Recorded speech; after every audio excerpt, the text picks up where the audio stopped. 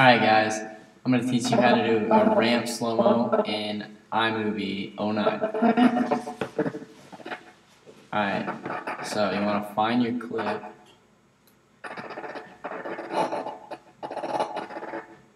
Right there.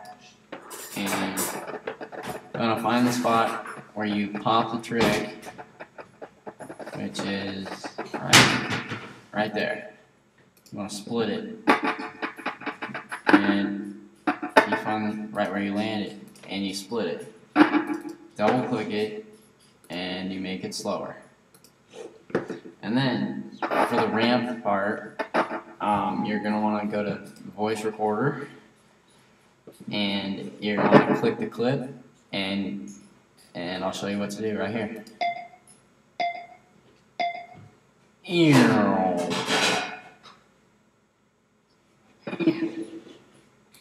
And that's how you do it, and here's what it looks like.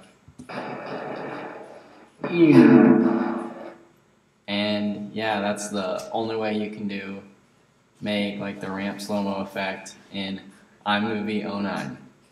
That's it.